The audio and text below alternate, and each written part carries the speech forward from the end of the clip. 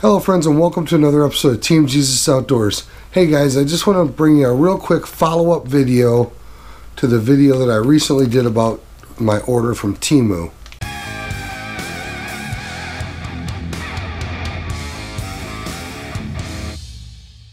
Some of you guys will remember that a couple months ago I brought to you a short video about an order I made at TEMU. Well, hey guys, after that first order, the majority of products that I ordered in that first order, I gotta say I was actually pretty happy with. Again, there's some things that I certainly would not order from TEMU, but there were a number of products that I felt like it was worth taking a gamble on, and I was actually pretty pleased with the quality of products that I got in that order. So guys, in order to try to decide what do I really think about this TEMU, do I recommend it or not, I've decided to give them another try, and I've placed a second order. I'll tell you guys, for the most part, I'm pretty happy again with what I've got. I still say you've got to use a little bit of judgment about what type of products you order from TEMU, and I'll show you an example of that in this short video. So there are some products that I would order from TEMU, and there are some products that I would not order from TEMU. But guys, here's a great example. Like many of you guys, I've sort of gotten into the habit of wearing sun gloves much of the time. I don't do a perfect job to wear them every time I'm out, for sure, but I have learned I have kind of gotten into the habit of wearing these sun gloves a lot of the time I'm on the water, especially when the UV measurement is really high. If you guys have ordered sun gloves from any of the major brand names out there, or even if you've ordered a pair of sun gloves from Bass Pro Shops, but you know that these sun gloves are not cheap. You can pay $25–30 for a pair of sun gloves. So when I saw these sun gloves on TEMU for, I don't remember what it was, $5, $6, $7, it was just a few dollars, I thought, what the heck, I'm definitely going to give that a try.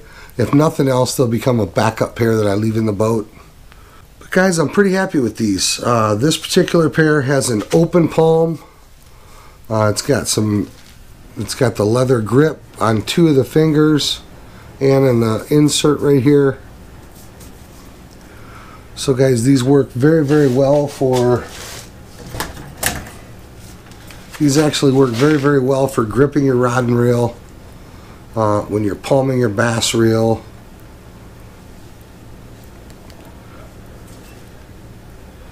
Just a well-designed pair of sun gloves at a bargain price. And I've got some big old paws, and the extra large pair fits me just fine. You know, we'll see how long these last. I would not expect these to last as long as a pair of gloves from AFCO or a pair of gloves from Fish Monkey. But we'll see if these things hold up, maybe as long as a pair of my primary pair of sun gloves, which are Bass Pro Shops brand. Another product I picked up was these. This is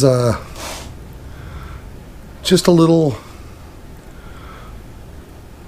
minnow imitating soft plastic that I thought would make a great little drop shot bait. We'll see. I haven't used them yet, but they were super cheap. I think there's 10 in a pack here for a couple dollars. My gut says they'll probably catch fish, but we'll find out. I use a ton of cross-lock snaps.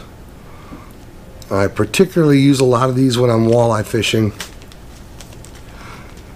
And I've never got enough of these in the boat. I try to keep some in the garage, I try to keep some in the boat, but it never fails. I'm always looking for a cross-lock snap. Now, unlike a swivel where you might question the quality of a ball bearing, this is literally just a cross-lock snap.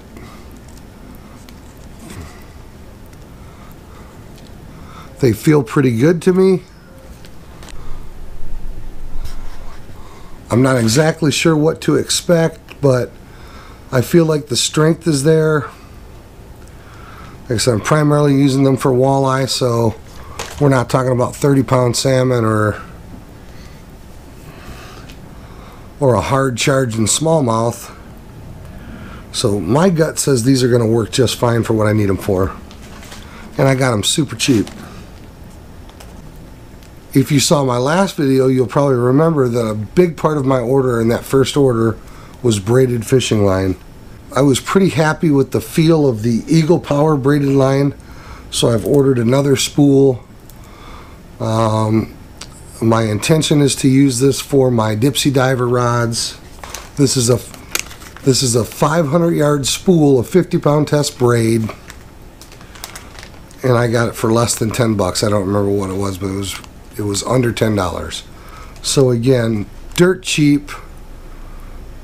It's 50-pound test. I guess time will tell, does it hold up or not, but my gut says it's pretty decent stuff. Guys, we never have enough needle nose pliers.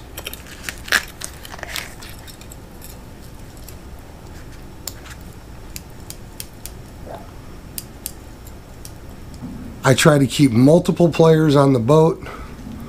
I've usually got 2 or 3 pair of needle nose on the boat. I've always got a pair in my travel bag,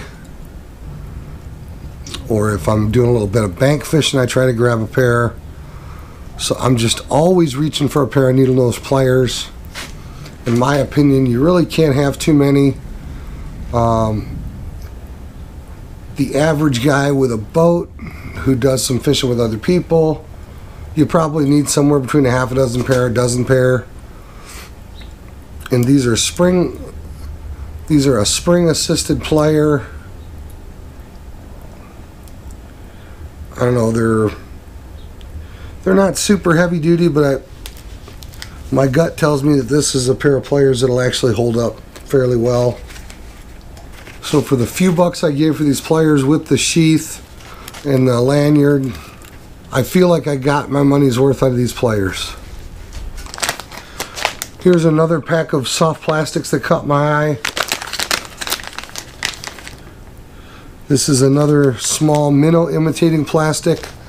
This one molded on a little lead head jig.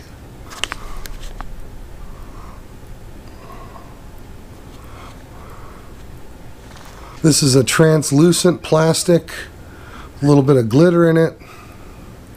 Just a fantastic little jig.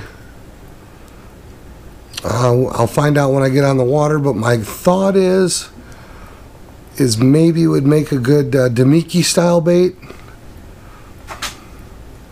But if nothing else, this would probably make a pretty decent little crappie jig.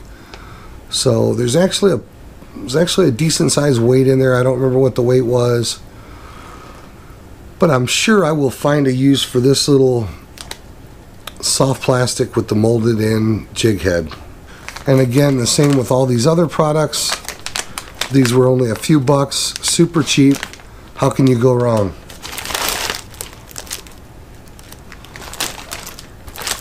All right, the last 2 items of terminal tackle. I bought a pack of, just like the cross-lock snaps, I'm always looking for a snap swivel. I do a lot of my rigging in my garage, so I'm always digging around somewhere in the garage trying to find just a regular old cross-lock snap swivel. This is a real common size. It's not tiny. Just a kind of a medium-sized cross-lock snap swivel.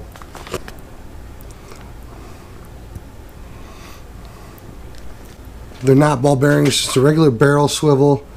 But again, I picked these up dirt cheap, couple of dollars. I'm sure they'll be fine for walleye. Until I have one bend out on me or break somewhere, I will not be afraid to try these when I'm fishing for walleye.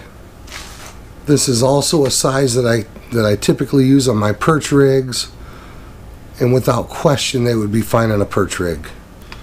I don't remember if this is a 50 pack or a 100 pack. It looks, I believe this was a 100 pack. For a couple bucks, this is money well spent, even if I only wind up ever using them for perch. And the last piece of terminal tackle, guys, for years I have been using a version of this. This is a drop shot hook. This is a drop shot hook that acts as a swivel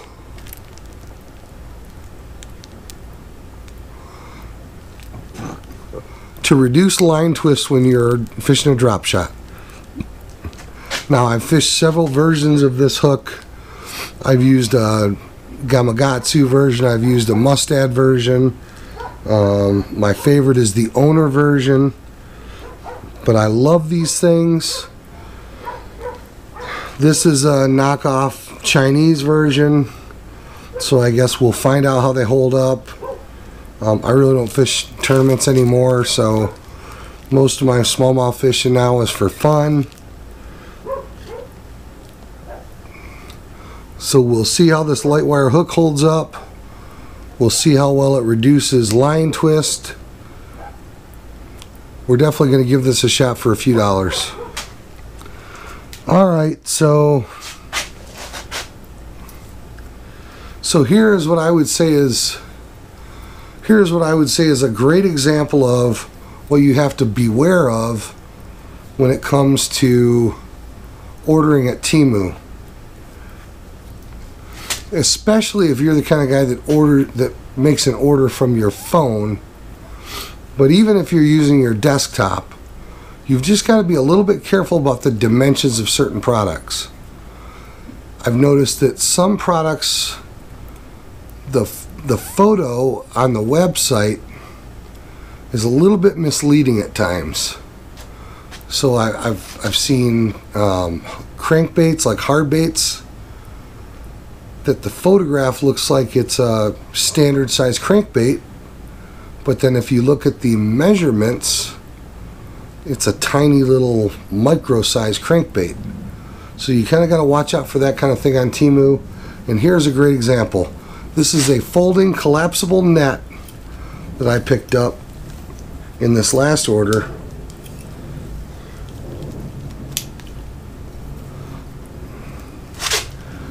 And that's my net.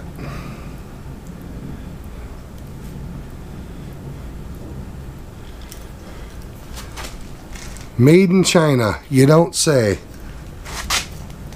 So I was obviously a little bit disappointed with this thing.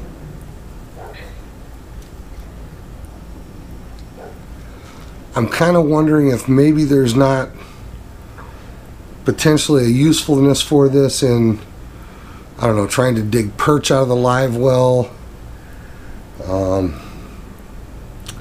I don't know, we'll throw it in the boat and we'll see if I can find a usefulness for it.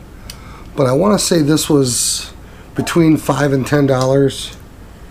So if it turns out it's complete garbage and I throw it in the trash, you know, I guess I won't cry too much over spilt milk. But here's an example of, you got to be a little bit careful on TEMU. You got to really read that description sometimes. You got to really look at the measurements sometimes.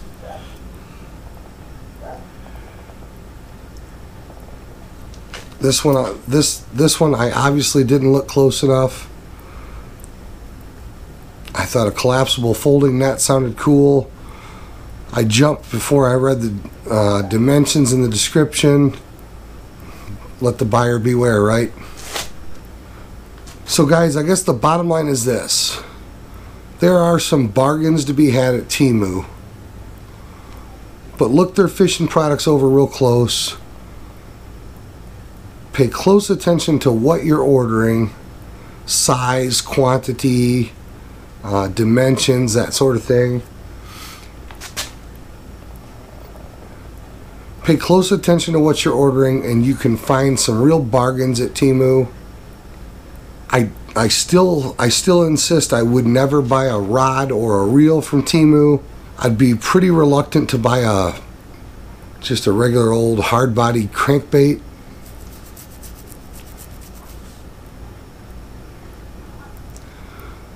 but I've definitely picked up some bargains from TEMU.